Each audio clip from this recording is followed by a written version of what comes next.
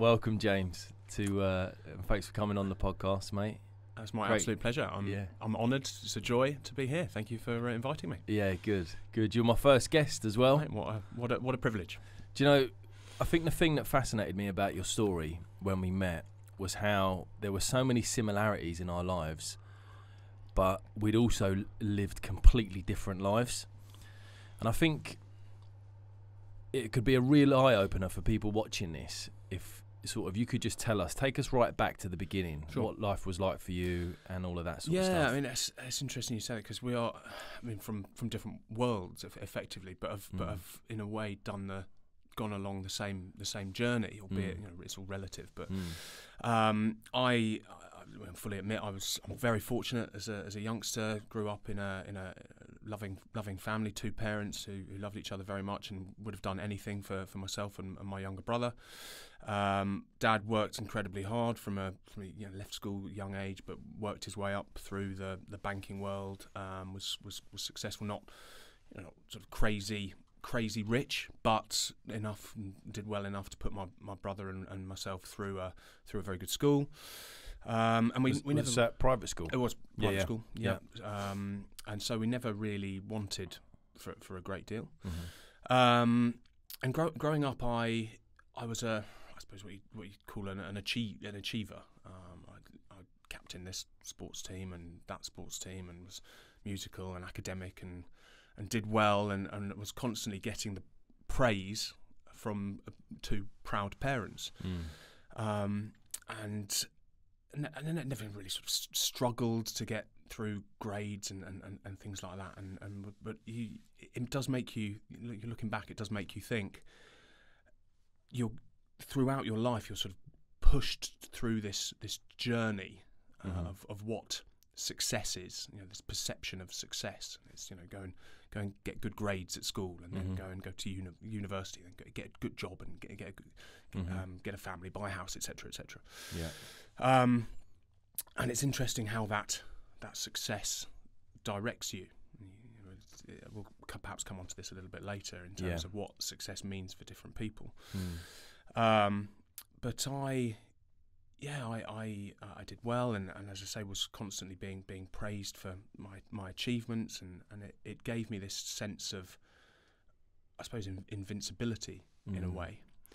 Was you the eldest? So you had one brother? Yeah, so I've got a younger brother. Yeah, okay, so you're the eldest. I was the eldest of so there's two. sometimes a bit more pressure there as well, because you're the eldest, about wanting to set an example as well. Was there a bit of that as well? Yeah, absolutely. Yeah. And I did well, and my brother sort of, I feel sorry for him in a way, in that he had that sort of shadow in which to follow. And he and I are very, very different.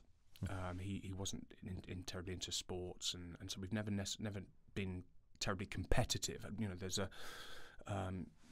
you can be a lot of competition and combativeness between brothers if you're too similar. But we never really fought, and actually have a very, very good relationship as a result of that. But yeah, he did have to sort of follow in that. It sounds a bit lame now, but that sort of shadow of success. Yeah. And I was put up on this pedestal by my parents and teachers and things like that. And I say, it gave me this sort of sense of, I can achieve whatever I want. And I went through probably the first sort of 25 years of my life without ever having any setbacks. Right. It all came. I don't want this to sound big-headed, but it all came fairly easily to me, but it was because of that my upbringing. I was sort of put on that path. Yeah. So your parents done a great job, by two loving parents. Exactly. Yeah. Exactly. So I'm eternally grateful to them for that. Yeah. So I again get good grades. Got good grades. Go to a good university. Off I went. Good university. And it was then that that sort of freedom kicked in. Okay. And, you sort of you're away from the restraints of parenthood and living with mum and dad. And you go off and you spend 3 years surrounded by effectively similar-minded people, all of whom have got a bit of expendable cash from mummy and daddy, and you spend that You basically spend mummy and daddy's cash getting as drunk as you possibly can for 3 years, and it's all perfectly acceptable. What uni was it you went to? So I went to Durham University. Okay. Studied classics, which was a complete waste of time. Involved 5 hours of lectures a week, most of which I didn't go to because I was too busy drinking or playing rugby or running the college bar or whatever it is students get up to. And in that setting where it's acceptable to go and be shitface, and it's banter and it's fun, it's very difficult to gauge the level of acceptability as to where the limit is.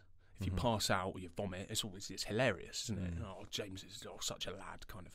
And there's this mentality of that sort of alpha male, and that is very, very relatable into many years I spent playing rugby as well. This ultra manly sport where it's all about bravado and being the biggest and the strongest and sort of proving yourself to others. When it should, I mean, rugby's a fascinating sport, and we talk on the morning of the Rugby World Cup, so it's relevant. Yeah, that's right. In that the bonds made between players, it's a very sort of brotherly kind of. It's a bit like the time we spent on SAS. You spend time in this highly pressurised situation, putting your body on the line, taking an absolute battering for 80 minutes, beating 7 bells out of each other, and you form a closeness as a result of that with your teammates, and a respect as well for your teammates and for the opposition, which means that come 80 minutes when the final whistle goes, you've spent the time beating the shit out of each other. You want to celebrate that achievement, and you want to basically you get on the beers. Yeah, it's a team bonding on the pitch and a team bonding after the pitch. Yeah, and the culture is very much who can drink them, who's the biggest, who's the biggest lad, who can down the most pints. And I mean, even the man of the match was awarded. I say, use that term very loosely. Yeah, a pint to down. You down a pint if you're the man of the match, and there's it's many beers and drinking games and shots and coming onto women and it's all. If you came into a pub for a quiet drink on a Saturday evening, and myself and my teammates were in the corner being raucous, you'd probably do a U-turn and walk straight back out. Yeah, right. But we didn't care who we upset. It was all, as I say, it was all bravado and banter. And again, it's very difficult to gauge that level of what's acceptable behaviour in society's terms. Yeah, of course. Being drunk and vomiting and being inappropriate. And was there a bit of you during that felt like you wanted to do something differently, but because you had such a close bond with all them guys, you felt like you couldn't go against the grain? Probably. Yeah. Yeah. I mean, you sort of, I suppose it's a case of being a shepherd or a sheep, isn't it? Very much, you're drawn into this mentality of I must prove myself. But it's tough, isn't it? When there's a group of guys and you're all that close and you're all sort of doing the same thing, you're doing the same thing on the pitch, it's almost like a rule. You just together and you do the same thing off the pitch. Yeah, and it comes down to acceptance. When it should be the case that you can be accepted for being a great player, putting in a great performance on the pitch. Unfortunately, there's a mentality that you have to prove yourself off the pitch to be accepted as well. When you really don't, because I mean, I haven't drunk for 3 years now, and I'm still great friends with the guys I used to play rugby with. They accept it. Well done, by the way, mate. Thank you very much. Massive achievement. Three and a half. 3.5 years, mate. Solid. But yeah, at the time, you think, I must prove myself. I must be accepted. I must be accepted as a social member of the team, as well as, and I must drink more than everyone else, etc., etc.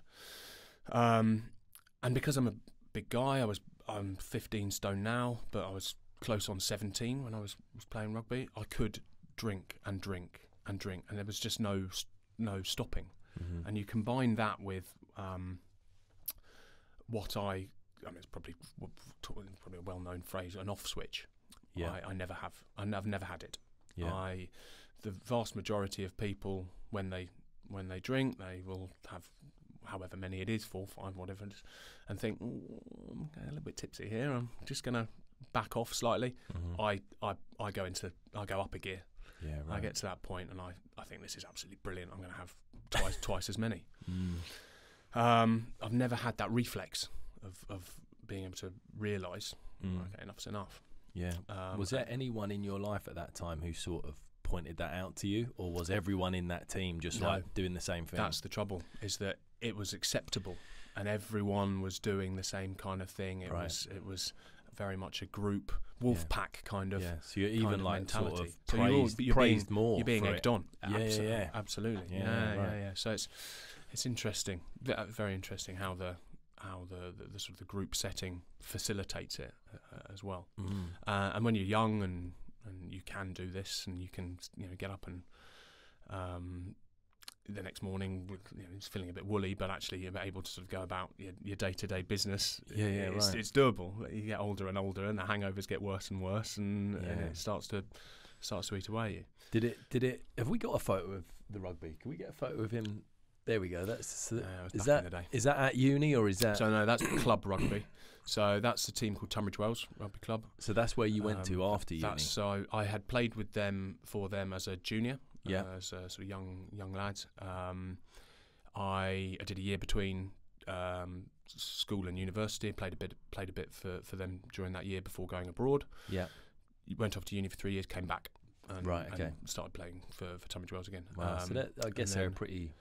They were good. They were all right. Side, yeah. The last year of my career, I actually did a slightly treacherous thing and hopped over to the local rivals, who were National League level, so semi-professional. Effectively, I was being paid a little bit of cash, beer money, effectively, for my so my troubles. The Tunbridge Wells fans wouldn't like you then. I'm still friends. In fact, I've since gone back to Tunbridge Wells and coach for the good. The side there. So rugby's not like football in that way, is it? Actually, No, they're a bit more civil. Tunbridge Wells were going through a bit of a slump. I'm sure they won't mind me. Hi, Tunbridge Wells Rugby Club. I'm sure they won't mind me saying this.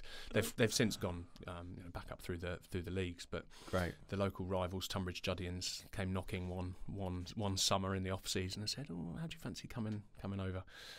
We'll give you a bit of beer money." So it was nice. It was tempting. So at this stage, so if you just to put it in context, so you're finishing up uni, the drinking's taken off. You're doing this like sort of on the side as well. Sort of, at what point did it get to the point where you're thinking, maybe this is holding me back, or it's causing me problems? So my drinking was never a problem, in inverted commas, because it was always problematic, let's say, until I injured myself quite severely. I was very disciplined with my training. I mean, as I say, wasn't playing full time or anything. I was working a full time job. wasn't playing rugby full time, but took my training very seriously. Took my diet very seriously. Gym, cardio, etc., all geared towards a game of rugby on a Saturday afternoon, and then beers with the lads afterwards. But I did this week in, week out for several years. It wasn't until I moved over to Tunbridge Juddians, and I remember it vividly. The 9th of February 2013, hammered sort of full tongs into an opponent, and just mistimed the tackle ever so slightly. So rather than hitting him with my shoulder, I just flew headfirst into his midriff, and the collision compacted my neck severely. And at the time I thought, oh, Christ, that hurt. And I had, we call it a stinger. You get this sort of shooting pain down your arm when you trap a nerve. And I've still got a slightly numb sensation in my right thumb from nerve damage. Anyway, wow. I sat up, so I obviously wasn't paralysed there and then. Fortunately, we'll come on to that. Yeah. I sat up, and the physio came on and sort of carted me off and said, well, we'll put a bit of ice on it. 15 minutes later, I wanted to come back on the pitch. was like, raring to go. Oh, yeah, this is brilliant. Come on, I'm fine. Let me on. Fortunately, the physio had a little bit more sense than I did at the time, and said, "No, James, we'll sit the rest of the game out." We were winning, and the team were perfectly capable of doing the final few moments of the game without me. And I didn't really think much more of it. The next morning, I was stiff, neck was stiff, and I just put it down to the post-match bumps and bruises and scrapes. I woke up every Sunday morning feeling A, hungover, and B, like I'd been hit by a bus, so I didn't think much more of it. So did you go out that night after the Saturday game as well? afterwards, yeah, I had a few beers afterwards. Right, standard, wow. yeah. Okay. And actually, that probably helped from a pain-killing perspective, because 48 hours later, on the Monday, so game on the Saturday afternoon, on the Monday night, I was lying in bed, actually Tuesday morning, it would have been 2 o'clock in the morning, and it's hard to describe, my entire body from head to toe I was in absolutely agonising pain. I was just throbbing, this sort of pulsing sensation going throughout my body. And it's hard to describe, but I knew from having had various breaks, bumps, bruises over the years that there was something wrong. And I was lying in bed with my girlfriend at the time, and I sat up and I sort of started putting my clothes on. So it was 3 o'clock in the morning. So my ex gets up and said, "James, what on earth are you doing?" I was like, I'm taking myself to hospital. And so I was going to drive myself to hospital. Anyway, she sort of begrudgingly agreed to. I said, "Don't be silly. I'll take you." And wandered into the hospital. And the trouble was, I was quite nonchalant about it. I don't like making particular fuss about these things, so I sort of wandered into hospital and said, "I think I've hurt myself," rather than I'm screaming pain from head to toe. Right. So they sat me down, gave me a couple of paracetamol, and 4 hours later. This sort of, obviously they forgot about me. 4 hours later, I was whisked through into the X-ray, and then another couple of hours passed while they assessed it. I had a CT scan in the meantime, which is I don't know if anyone listening doesn't know. It's a slightly more detailed X-ray, and the CT scan showed a fracture to a vertebra in my neck, and you would not believe how quickly a hospital staff can transition from not giving a shit to the entire hospital in meltdown. Oh my God, this guy has broken his neck. So I had, bear in mind I was about 17 stone at the time. I had 6 people carrying me around on a stretcher, and was eventually, they found a hospital bed, and I was sellotaped to it for 5 days while they assessed whether or not I had a stable or unstable fracture. Now, bearing in mind, as I say, I'd walked around for 2 days, walked into the hospital. My head wasn't about to fall off, but they needed to be certain of these things. So, thank you to the... Just to get that clear, so you play in a game, you smash up your neck, you come off the pitch, you want to go back on the pitch, they don't let you back on. You then go to the pub, you then get pissed, you carry on with your life for a few days. The next day, rock up to the hospital. The next day, I had the day after the Sunday. I had my best friend came over for a Sunday roast. We went to the pub that Sunday afternoon. We were playing darts. So you're full on walking around with a fractured neck. Around for 48 hours with a broken neck. Wow. Have we got a photo of that? Can we get that photo up? So that's as I say, sellotaped to. Bloody hell. So that was to prevent me moving my head left and right. Yeah. I was. And how long were you strapped like that? Completely incapacitated like that for 5 days. 5 days. 5 days. How was that, mate? I mean, geez. It was, because all you've got is your thoughts. I wouldn't wish it on my worst enemy. Yeah, right. It was horrific. And actually, at the time, the girlfriend at the time made this sort of cardboard contraption for me with a hole in it, which sort of sat over my head like this, so and then I could rest an iPad. In the hole. So I was lying there like that with an iPad about 6 inches away from my face, just watching crap for 5 days. And yeah, as you say, you're sort of sat there with your thoughts thinking, well, this fucking sucks. Yeah, right. And what was going through your head? Oh, manner of different things. Mostly, well, this is rugby done, and that was the start of the spiral. So I stuck.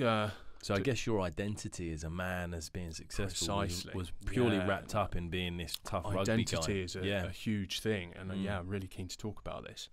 And a lot of mental health issues derive from a loss of identity, or not being able to find your identity.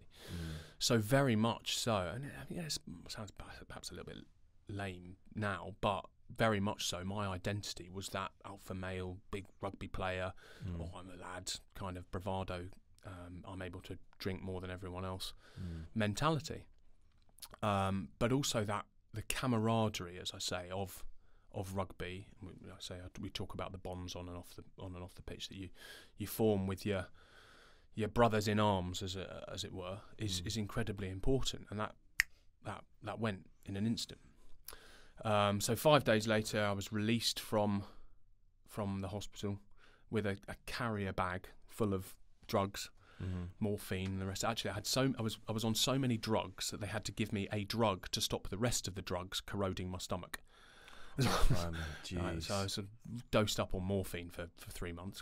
Quite how I'm not addicted to morphine, I don't know, but managed to avoid that one at least. And I was packed off home.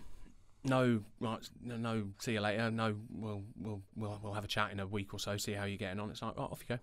So did you have to have like a neck brace, or? So I wore that neck brace 24 hours a day for 3 months. And it was the most uncomfortable thing I can't describe it to you. Slept in it, for everything. Wow. I had to shower in it, the works, right?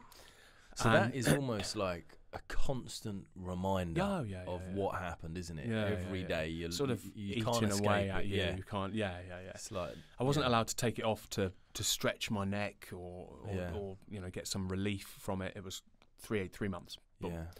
I had to take those 3 months off work. Couldn't commute backwards and forwards to London for. I mean, the thing was, in my mind, I was fine. As I say, walked around for 2 days afterwards. I would have happily gone off to work, but no, the consultant that I saw, no, you're staying at home. You're basically not moving for 3 months. Yeah, and it wasn't his fault, but that sent me on this journey of depression. Call it what you want. Frustration, anger, the rest of it, and ultimately boredom. Yeah, 5 days was bad enough. 3 months of this, and there are only so many episodes of Friends that you can watch on repeat on Dave, as I think it was back then, or Top Gear, or whatever is on. Yeah. That the boredom, and my girlfriend obviously at the time was off to work, so I was at home alone from 8:30 till 5:30 in the afternoon. So just to put that into context, so you'd played rugby as a kid from what age? 6. From 6? 8, something like that. Yeah. When were you when you had that injury? I was 28 when I injured myself. So all them 20 years or so. Every week training, and then a match on a Saturday, and then now it's like boom, nothing. And it again, I mean, it's a slightly a side topic, but as human beings, we need routine. Yeah. We like to think we're creatures of habit. We like to think we're spontaneous and we can do things off the cuff. We can, but when it boils down to it, we are creatures of habit, and that, I mean, obviously not as a 6-year-old, but very much as an 18 to 28-year-old. That routine gave me the rugby, the discipline that gave me my routine, structure. It gave me structure, absolutely. So it was a specific training, whether it's cardio on a Monday, team training on a Tuesday.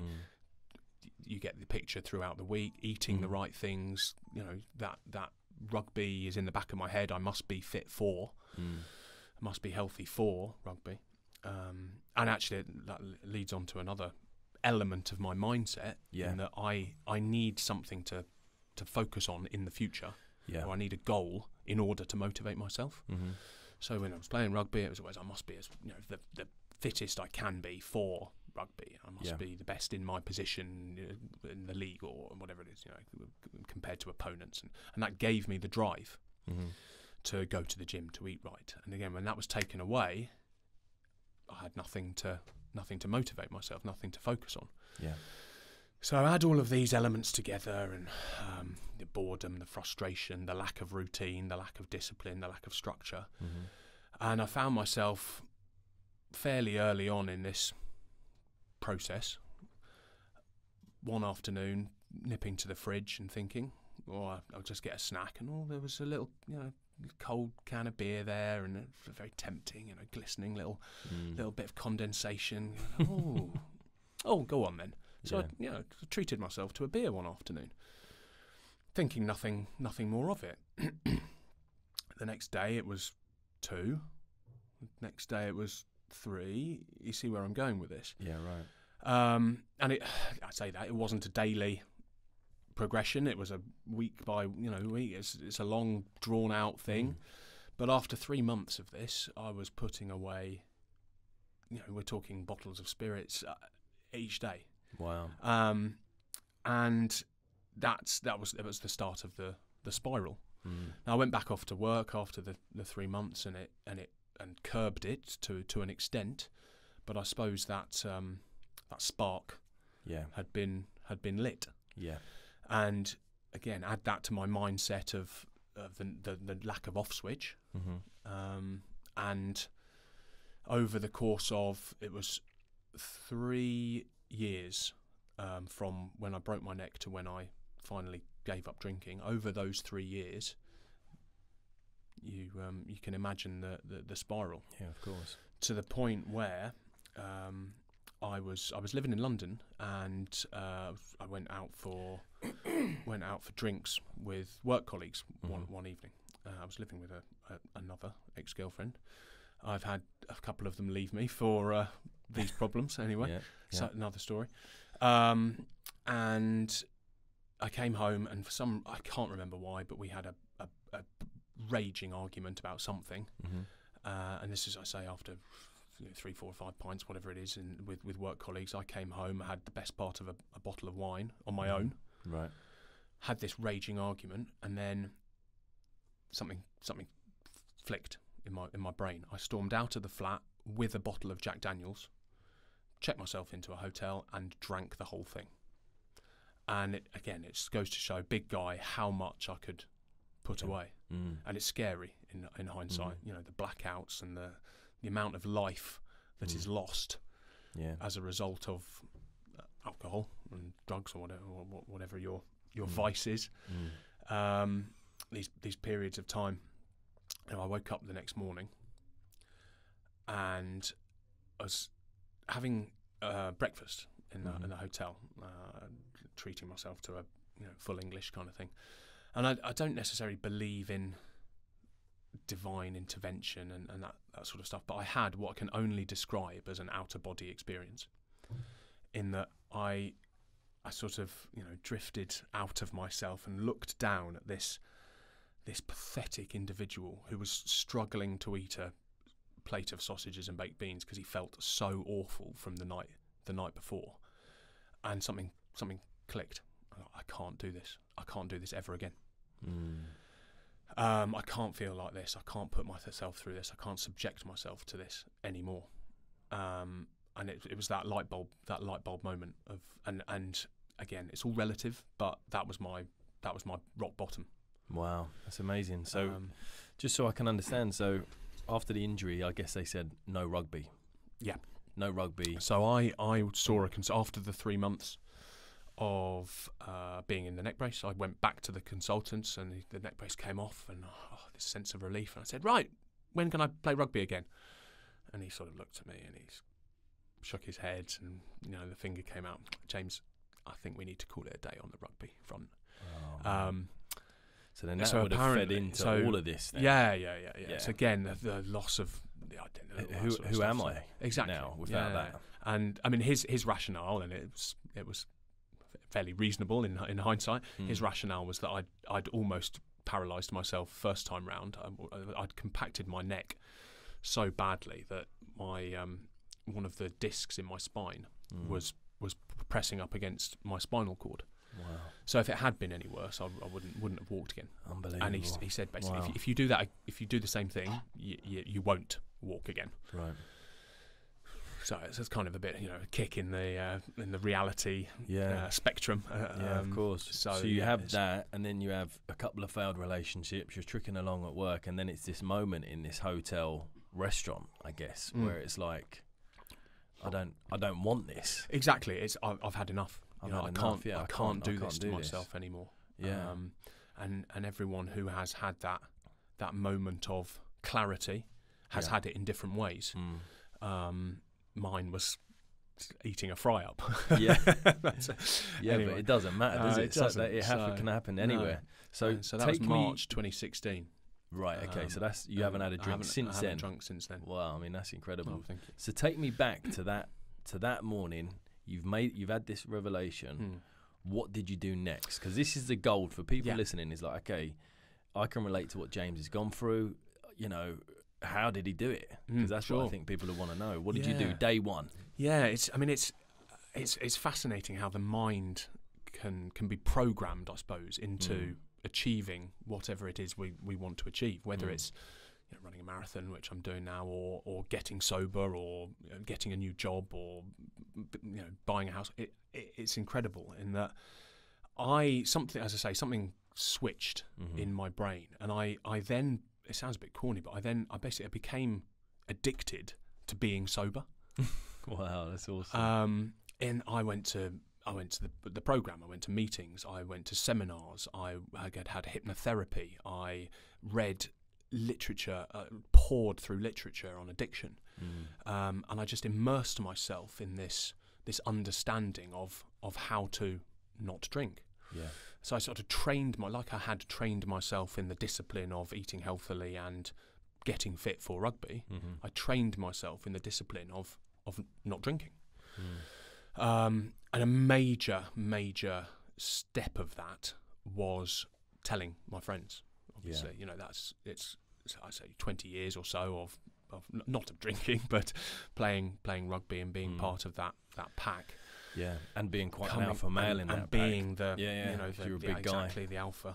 A big transition was coming clean, but not coming out, but coming forward. Let's use that. And how was that? How was that? Like, was all the friends quite supportive? They were amazing of it? Well, I say they were amazing. They were amazing in their own way. Like rugby is there's so much banter involved in rugby.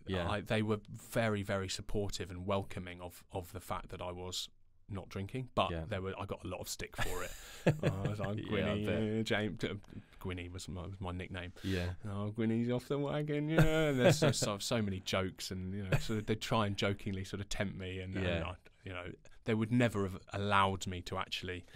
I've had a drink. But go on, you just have one. Kind of. There was all these sort of snide, jokey. Because I guess for them they might have thought, it was all, this is just he's just had a bad thing, and he's probably going to drink again in a little while. Maybe I don't know. I mean, because I realised quite early on in the process that being as open as possible about it was the biggest aid in sort of pulling yourself through a process like this. And it's a piece of advice I would give to anyone who is perhaps struggling or considering is be open. There's no point telling yourself that you are doing dry January or something, whatever it is. There's no point saying to yourself, I'm not drinking because, sorry, I'm sort of waffling a bit, but in a social setting, perhaps, there's no point saying to other people, I'm on antibiotics, or coming up with excuses as to why you don't drink.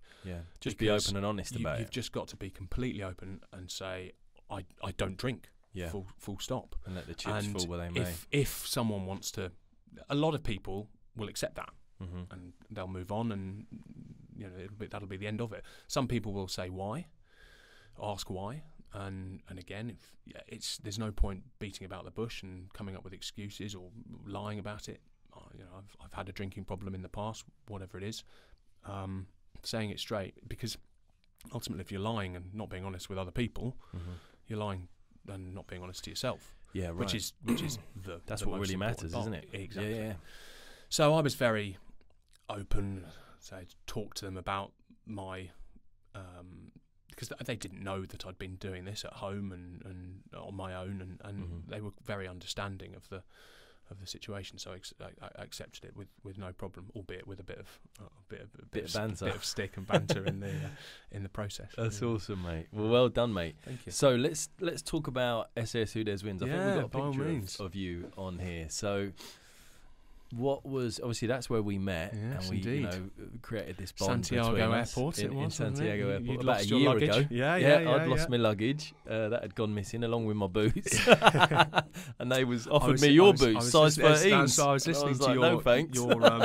your changes possible summary of your summary of experience. the it. experience, You had yeah. the choice of my boots or Sam's boots. Or Sam's didn't you? boots, It's like, yeah. shall I go 2 sizes too big or shall I go 1 size too small? Yeah. I didn't fancy you like clumping around Like in a size clown. 13s. Yeah. I'll probably be falling all over the place. Probably tripping over.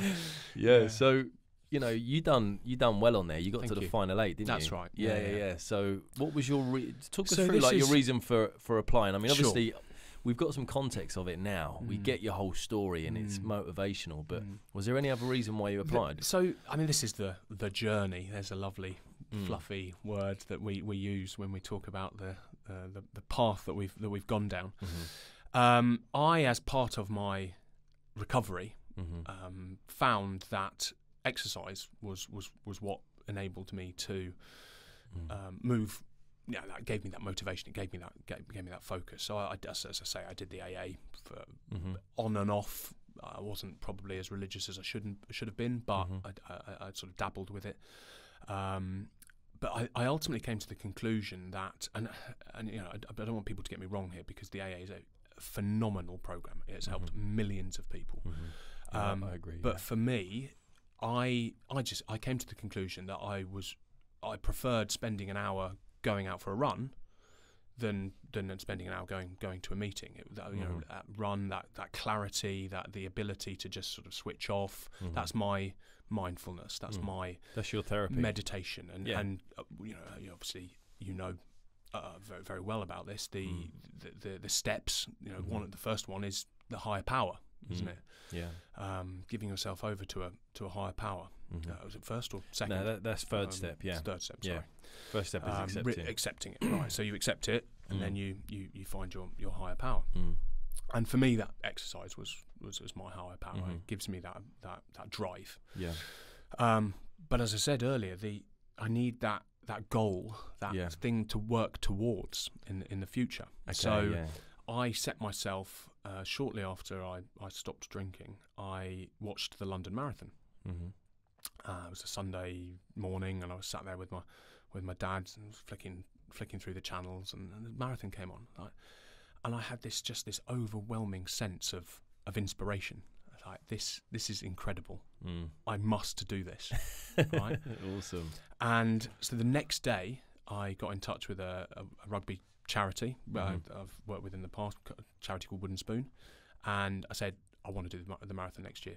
And they had a number of places. I got their first charity spot. That's awesome. And I gave myself that goal to work towards, a year in advance. I now know that I will be running the London Marathon. In 2017 it was. And I set myself this goal, and I set myself a time to do it in, and various sort of targets to work towards, and you break down that you set yourself an overarching goal, and you break that down into so you're running 5k in the first week and 10k in the first month, etc., etc. And it's a very good way of giving yourself that discipline back. So that was 2017 London Marathon. I ran it 2017. Yeah. Great. How did you get on? So the goal was to do sub 4 hours. Yeah. Just snuck in 3 hours 56. Amazing. Well done, mate. Thank you. And I was running down. I can remember running down the embankment towards Parliament, and was overtaken by a Macmillan coffee mug, and then a guy in a suit, a full suit. So think this, oh God, right? Yeah. But full credit to people. But then I who do managed to beat a guy in a full dinosaur outfit by 2 minutes. So I was chuffed with that. Job done. Yeah, thank you. But again, the addictive person. I just have an addictive personality. So you finished your marathon, and you want the next thing. oh, what's next? Right. And I combine that with having had this injury, having done that to my body. I'm fascinated by, on the one hand, how fragile the human body can be, but on the other hand, how when you push it, it can achieve these incredible things. So whether it's running a marathon or running an ultra marathon or climbing Everest or swimming the Channel, or human beings have achieved these phenomenal feats throughout history. So I'm fascinated by the concept of finding out what my own capabilities are, what my own limits are. So I've set myself accordingly a number of challenges. So the marathon being one, and obviously the marathon is a worldwide concept of achievement. But as we just said, I then think to myself, right, what do I do now?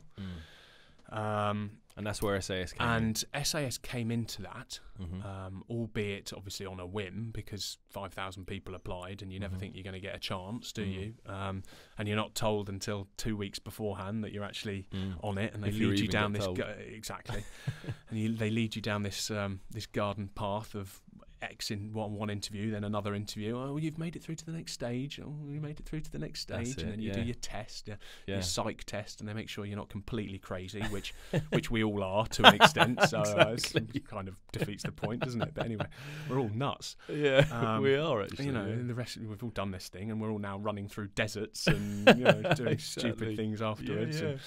So we're all mad. But anyway, you eventually get told. And off you go, and so we were very fortunate in that allowed me to that I was able to build that into my journey. There's the word again, of self-discovery, finding my limits. So it was a challenge you set yourself, is like another thing to focus on, another thing to work towards. Exactly, which is all good, keeps you motivated. It gave me a lot of I trained rigorously. I got myself very fit. Yeah, I mean, you could tell when we was out there, you was up there physically. Thank you. With the strongest, and you was a great person in the group. You always kept the fire going. Yeah, the fire. Kept God, the spirits I'd going. about that. Yeah. So, I mean, I think the fire came from just the fact that I didn't sleep for 12 days. So I might as well get up and stick another log on. You again listen to your insights into this in the previous podcast, and you're just wired for 12 days. You can't sleep. You're worried that they're going to burst through the door at any moment. The lights go out at 10 o'clock in the accommodation, and 11 o'clock they all come back on again, and you're beasted around the parade square for an hour. Back in, and it's 12 o'clock. Then you've got to do night shift at 2, from 2 till 3, and then you go back to bed. And then 5 o'clock, the lights come on, and you're beasted around the parade square again.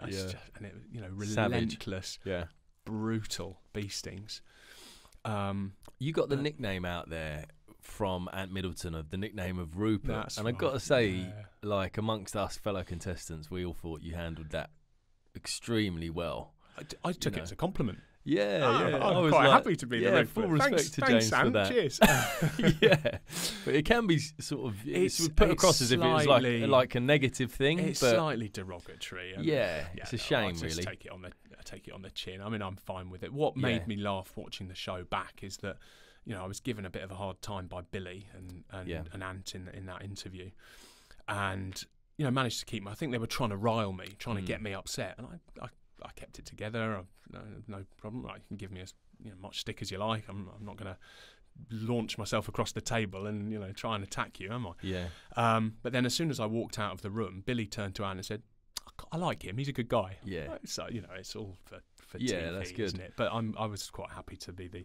I particularly liked a comment that Foxy made, in that they were sort of discussing us final 8 recruits, and he said.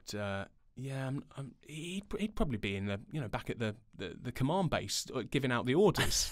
It's not a bad compliment, is it? Officer material supposedly. I think one of the big moments everyone remembers from that show with you is that moment with Rick. Yeah. When you had the rope and he let you down the rope, and then you hit the rock. That's right. You know, I think it'd be good for everyone to offer some insight into that, because my understanding was it was a little bit different to how it was seen on the telly. It was. Now, yes, I mean, on one hand, it bloody hurt. I was dropped 50 feet onto a rock, but on the other hand, I was okay. Yeah, right? I mean, it looked the sort of cinematography and things like that. It made it look a lot worse. That said, my sort of leg seized up, and we had to do this ridiculous trek up a hill the next day. So I was sort of hobbling on one leg up with a 30 kg Bergen on, and struggling to keep up. Anyway, but again, you handled it so well. You came up, you gave Rick a cuddle. Rick, bless him, he took it so hard. He did. You could see he was beating himself up. And it wasn't his fault to the full extent that it was made out. The thing was rigged incorrectly. If you watched the celebrities did, the celebrity show was on air after we did ours, and I watched it looking specifically at the position of the rope, and they had rigged it 3 meters further out from the rocks for the celebrities than they had us. Right. Okay. So I wonder if there was an element of we'll try and get something on, tell a story on television. Good entertainment, isn't it? It was good entertainment. There's a few decisions like that. Billy called it a little bit late, and it wasn't rigged properly, and Ant made a bit of a fuss of it. He dropped the C-bomb, and so it was. Rick took it, bless him, so bad, so hard. You saw that on Rick, and I there was really no felt point, for him. Yeah, exactly. Yeah. There was no point me doing the same effing and blinding and making, because we were oppos at the but we'd been selected together. And you and Rick were close, weren't you? We got on incredibly well. Were, yeah. You were a few beds away, weren't you? That's right. Yeah, we laughed and joked throughout. We had this on. It's a shame it didn't come out on the television, but it was edited out. We had this ongoing joke about yaks for some reason, being feral animals. That's what we were. We were Team Yak. Yeah, I don't know why Yak. that didn't come out, because that was gold. Content. That gold. was our name on the Born Survivor event. Team Yak. Hashtag Team Yak. So no, we got on very well. Yeah, and good. So rather than saying to him, you idiot, what have you done? Just gave him a hug and said, look, it's fine. Yeah. Because it was. It could have been a lot worse, but it wasn't. It wasn't. Yeah. And then I was interviewed later on by Foxy and Ollie, and they said, what happened? What did you think about that? Okay, these things happen. Mistakes are made. He didn't do it intentionally. Yeah. So we move on. Yeah. We move on with our lives, and that's what no harm, no foul, as it were. It's great. That's what I love about you, James, mate. You're just such a good guy. So, for everyone watching now, what are you doing now? Because I know you're doing a few other things. I know you've got a couple of fitness events coming up. So just give us an update on where you're at, and where everyone can find you as well. Sure. So I off the back of SAS, I did some publicity for a company called Life Insurance. Life Search. They're a life insurance company, and as a thank you, they offered to pay for entry into my next crazy challenge. And last summer I did a 100-kilometre ultra marathon. The next is a 100-mile. He grimaces. Ultra marathon. How long is that over? Have you got that? Will, I hope, take 20 hours. I want to do it in 20 hours. If I do anything under 24, I'll be happy. Apparently, you get a belt buckle saying 100 miles in a day if you do it in under 24 hours. So that'll be the back. When is that? That's May next year. Okay. So you've got a bit of time to prepare. The Thames Path 100, running from London to Oxford along the Thames. Which would be that's nice. Quite scenic, quite nice. Yeah. So that's the next big challenge physically as well. So I did a long one last year, and it was incredible. Such a great event. People sort of see running as quite a solitary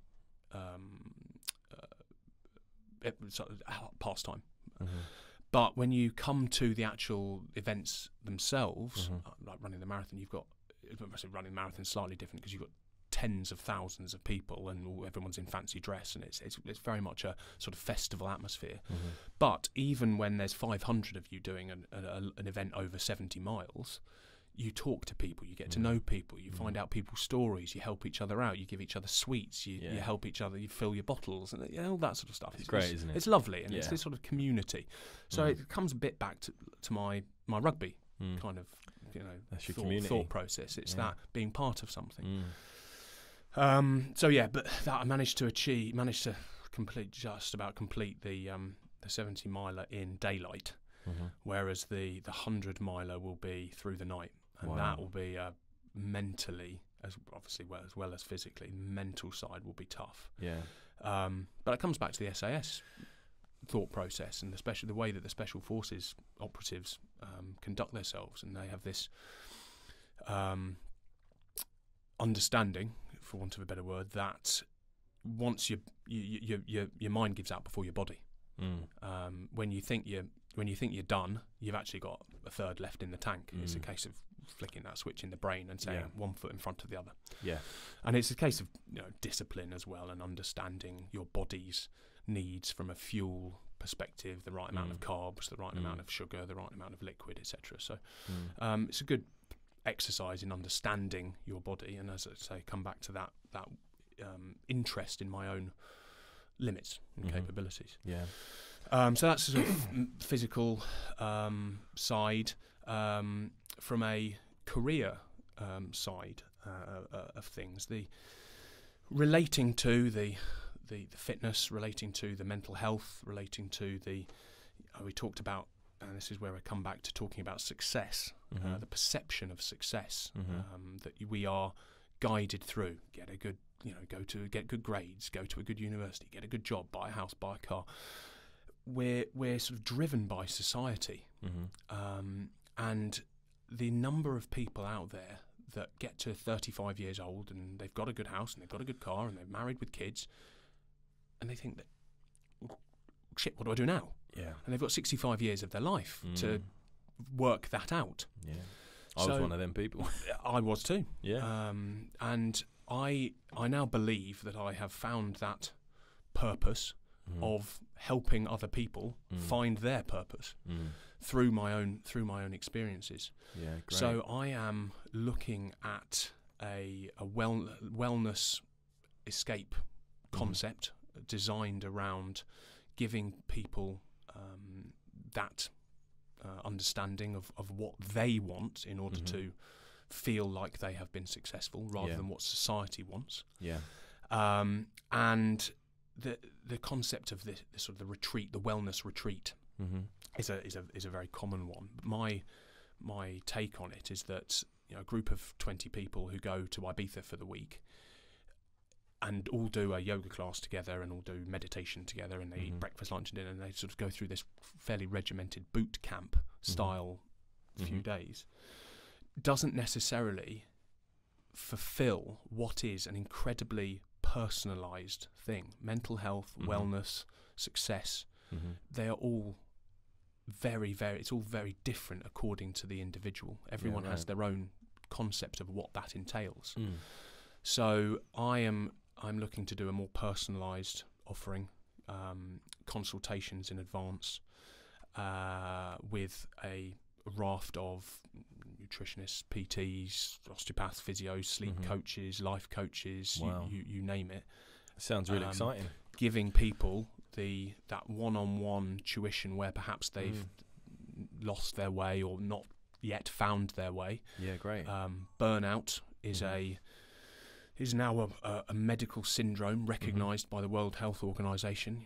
High-flying CEOs who are stressed beyond belief and not perhaps managing the sort of personal side of their lives as they could be, not eating the right things, not exercising them because they're so focused on that success.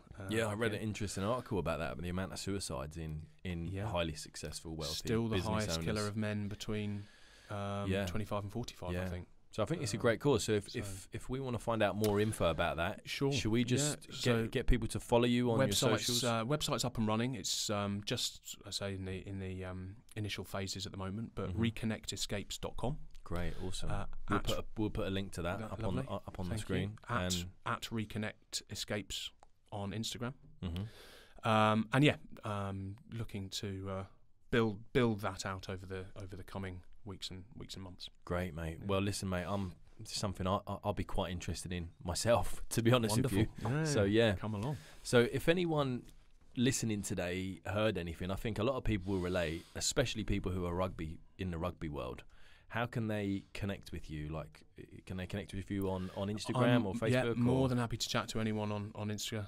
As I say, the company handle, my own personal one is at James Gwinnett. Mm-hmm. Very, very simple.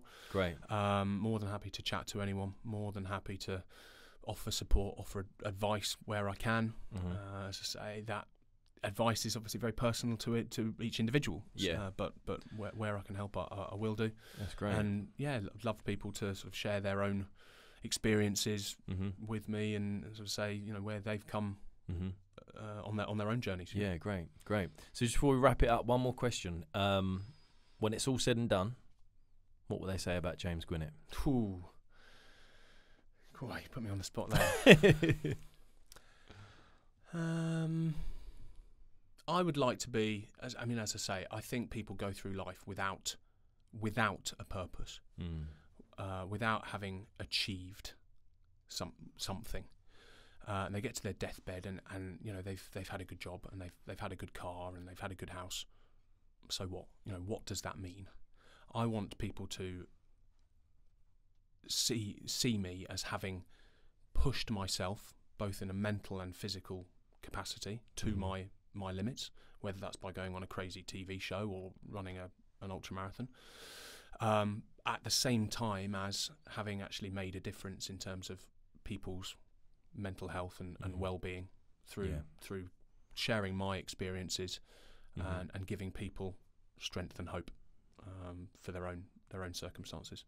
Mate, I love that. Thanks for coming on, mate. My absolute pleasure. Nice one, buddy. It's been great to chat. Yeah, nice one, bro.